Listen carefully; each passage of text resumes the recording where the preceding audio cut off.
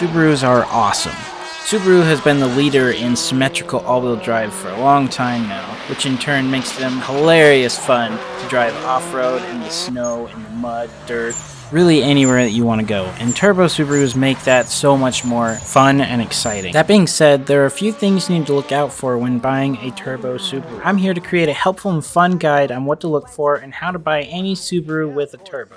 I advise you to stick around for the whole video to help you from getting into a huge financial mistake or headache. Oh shit! Oh shit! Oh Jesus! End of the soup! Oh! Since Subaru has several different models with turbocharged engines, I'm going to chapter this video by each model and year starting from 2001 to 2015. We will only be covering non-Impreza models up to 2008 and newer generation WRXs to 2019, since this is where most of the market buyers will be looking.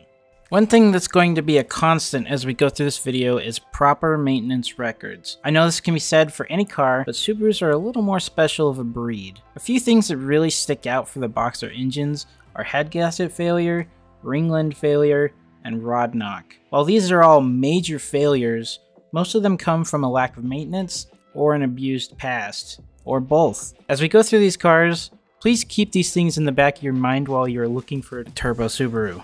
If you were to ask me, I wouldn't even consider buying one unless you have proof of maintenance records, or work that's been done, or you have the money to do so yourself. So, let's get started. I'm about to go down to Taco Bell and give me a Baja Blast. This is a 2006 Subaru Baja Turbo, and it's rather strange. Yep, Doug said it best. The Baja is a very interesting car? Truck? Char? Karuck? I don't know. The Baja is the successor to the Subaru Brat, which was a first of its kind back in the day, similar to the El Camino and Ranchero. Granted, those two had V8s, where the Baja has Subaru's turbocharged 2.5-liter boxer engine that they put in pretty much everything, and still do. Most people would rather spend their money on an Avalanche, or heaven forbid, a Honda Ridgeline. I think it's fairly safe to say that you can be confident buying a Baja, since they're not nearly abused as much as their sister vehicles. Have the car inspected, make sure the head gaskets and timing belt were done around 100,000 miles, and if they haven't been, plan on doing them in the lifetime that you own the car. Not a whole lot of bad can be said for the Bajas, mostly because they're not very popular, so there's not much that goes wrong with them besides the normal Subaru stuff.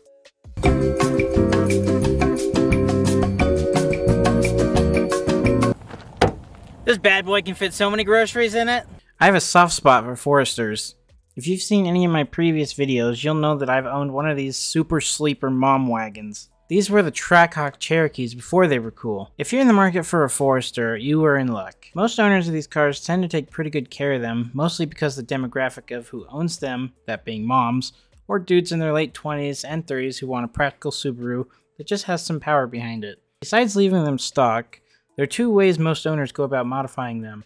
They either lift them or lower them. If you're buying an already lifted Forester, keep an eye out for the undercarriage and check to see if there's any damage from off-roading. Checking the undercarriage can also go for lowered Foresters as well, since they could scrape the oil pan or anything else underneath there. Other than those few minor things, the only thing that can really come up for the Foresters are window seals. This is a common problem with Subarus in general, since the windows do not have a frame around them like traditional cars. I created a video showing exactly which part to purchase and how to change it out on my channel that I will link here now.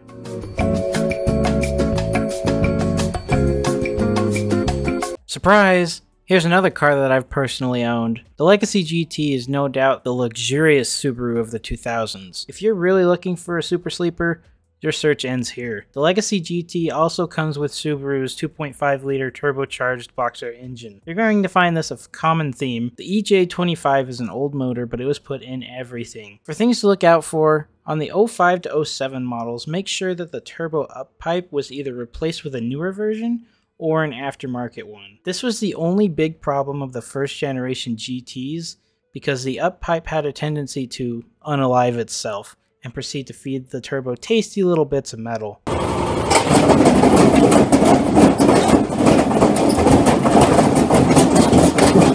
While this generation looks great, I would personally steer towards the 08 to 09 generation. While both generations had the Spec B trim, the later model got the non-DCCD version of the STI 6-speed, which is a much stronger transmission. After 2009, the Legacy GTs started to get a 3.0 liter flat 6, and then later a 3.6 flat 6. But they were not turbocharged, so we will exclude them. I will say that the flat 6 sounds awesome with an exhaust though.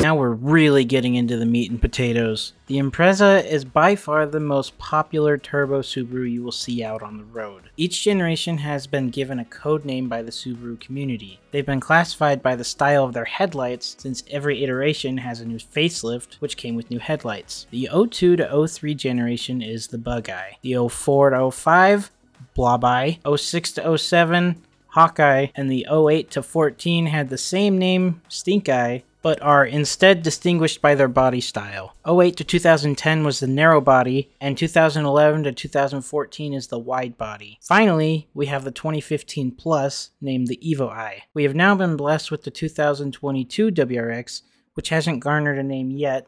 However, I have heard it referred to as the Sharp Eye. This new generation is brand new, so no reliability information has been discovered as of the release of this video. The Bug Eye was the first turbo Impreza that the United States got. Regardless of its quirky looks and cult following, America was just happy to finally get a fun Subaru in the States. The Bug Eye got the 2-liter Boxer, which is renowned for head gasket failure, more so than any other generation. Most of these will be higher in mileage, so steer clear if no word of head gaskets or timing belt have been addressed. Other than that, if you find one of these dudes in a wagon hatchback form, you've got yourself an adorable, all-wheel drive, burbling bundle of fun. These next two are very similar, so I'm going to reference to both of them quite a lot. The Blob Eye and Hawkeye were the first Imprezas to receive the 2.5 liter EJ257 in the STI models. This is where you will see most of the Subaru community lie, within these two generations. For good reason too. The Blob Eye and Hawkeye are arguably the best looking Imprezas Subaru has ever released. Like the Bug Eye, you can get either a sedan or a wagon hatchback. I don't know if they're classified as wagons or hatchbacks. When I had mine,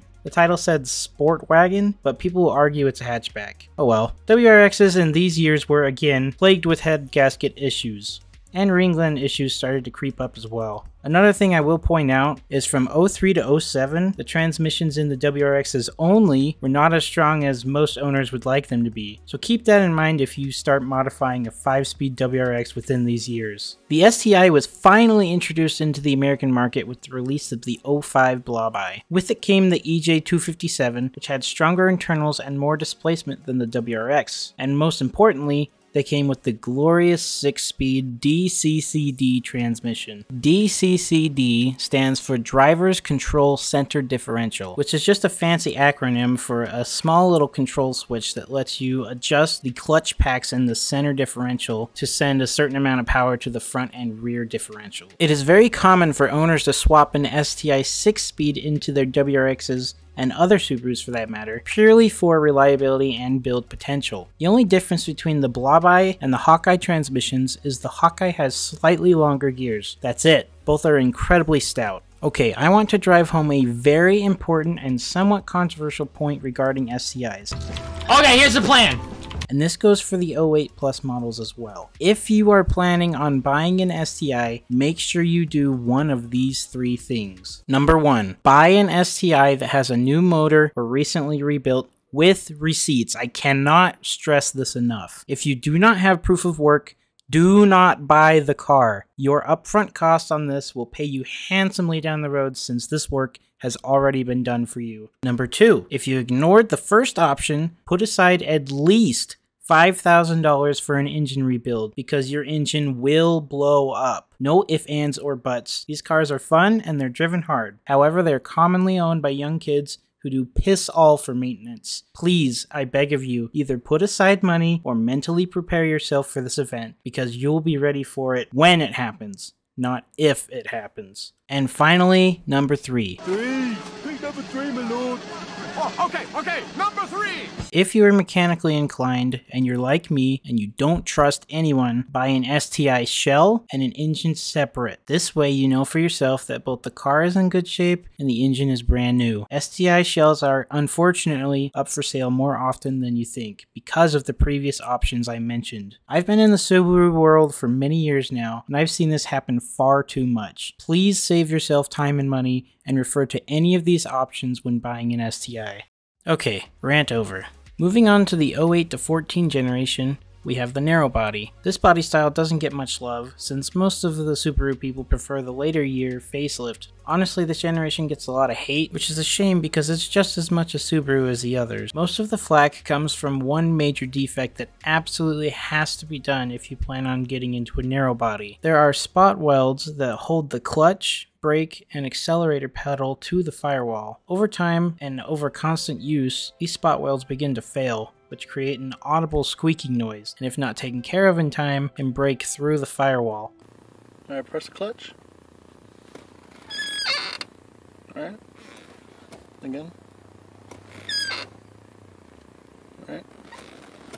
Obviously, this is really bad and can cause an accident. If you're confident enough, you can address this yourself by drilling out the spot welds, replacing them with bolts, and welding the entire housing around the firewall. If you're not confident, or don't know your half-inch from your 10mm, then I would recommend taking it to a local, reputable Subaru shop. According to Subaru, they charge about 10 hours of labor and around $100 to $150 an hour. So you're looking at around a $1,500 to $2,000 repair job. If you come across a narrow body in your search, do yourself a favor and investigate to see if the firewall has been repaired. If not, Run. As for the wide body, everything was addressed regarding the issues with the narrow body. This tends to be a body style more pleasing to the eyeballs, and it also received an upgraded turbo, adding about 40 horsepower over the narrow body. This was around the time Subaru started to get a handle on the head gasket issue, but not completely. I know I'm beating a dead horse here, but ask for maintenance records regarding head gaskets and timing belt. If it's over 100,000 miles, and neither have been done, you have been handed that torch of responsibility. As sad as it is, this was the last generation WRX that Subaru offered as a hatchback. As a wagon and hatchback lover, this makes me, and lots of others, the big sad. Besides the Hawkeye hatch, this is my favorite body style of hatchback WRX. If you're a little confused as to why this is just the WRX section, well, that's because Subaru axed the Impreza name from any correlation to the WRX as of 2015. The Impreza WRX was changed to just the WRX, and the STI was the top trim for the WRX. The Impreza and WRX do not even share the same body now. Another big change with the release of the 2015 Plus WRX was the introduction to the new FA20 Boxer engine. Actually, let me rephrase that so I don't get destroyed in the comments. The FA20 was already in the Subaru BRZ, Toyota 86, and Scion FRS. The WRX got a revised version, the FA20F, which had block changes as well as a turbocharger. The entire Subaru community was very skeptical and critical of this new release. I remember it vividly. Reddit threads and journalists alike all hated the new look. It was commonly referred to as the Subaru Camry, which is hilarious because nowadays most people love this generation. It can be argued that it doesn't retain the same character and fun as the earlier generations, but regardless, this was the new WRX, whether people liked it or not. Another big win for the new WRX was the manual was only offered as a 6-speed instead of the 5-speed from previous models. And there was much rejoicing. While it doesn't keep the same characteristics as the STI transmission, it was still a 6-speed and still stronger than the previous 5-speed. On the flip side, this was the first WRX to also get the CVT transmission. But let's be honest, if you're buying a WRX, you're buying a manual. If you did opt to get the CVT, it was the earlier iteration of Subaru CVT, which came with lots of user complaints. If you've ever driven a Subaru from this time period with the CVT, you'd understand. Car enthusiasts were frustrated since the CVT never felt like it changed gears. Well, because it didn't. Thankfully, Subaru has come a long way in terms of CVT transmission tuning, but that's besides the point. As for reliability, most of these cars are just barely out of their warranty periods. You can find lots on the local classifieds with under 100,000 miles. There really isn't any common issues with this generation WRX. Owners haven't really complained much about problems with their cars, and if they have, most of them have been resolved within their warranty period. As usual, ask for maintenance records, use common sense, but you should be in good shape to purchase one of these. And in my personal opinion, stay away from the CVT. And finally, we have the last of the STI. Yep, you heard me. As of the recording of this video, there are no more future plans for an STI from Subaru. Rumors have been circling about a hybrid STI, but we the people have no concrete evidence. What may come as a surprise to many, the 2015 Plus STI still uses the 20-year-old EJ257. Will you follow me again? I'm getting too old for this shit. Which means, you guessed it, watch out for head gaskets and ringland failure. It's crazy that this is still an issue so many years later, but when buying an STI this generation, refer to my previous disclaimer regarding STIs. The only thing I will add is try to find one with as little miles as possible to reduce any issues or problems that may arise in your ownership. And that, ladies and gentlemen, brings us to the end of the video. First of all, congrats for making it through my meme-filled lecture. After watching this, I know you're probably thinking, well, Subarus have a lot of problems from the sound of it. I'm just gonna get an Audi, or a Golf, or a Civic Si. I can't stop you, and sometimes I don't blame you either. However, there's a certain charm that Subarus have that you can't experience without owning or driving one. Living in a climate that gets all 4 seasons, having a Subaru in the snow has given me a sense of security I have only been able to replicate with my truck and 4-wheel drive. If you're still crazy like me and still plan on buying a turbo Subaru, tread with your common sense close and your outlook open. It will be some of the most fun and challenging driving experiences you will ever have. Thanks for watching, everyone, and I'll see you in the next video.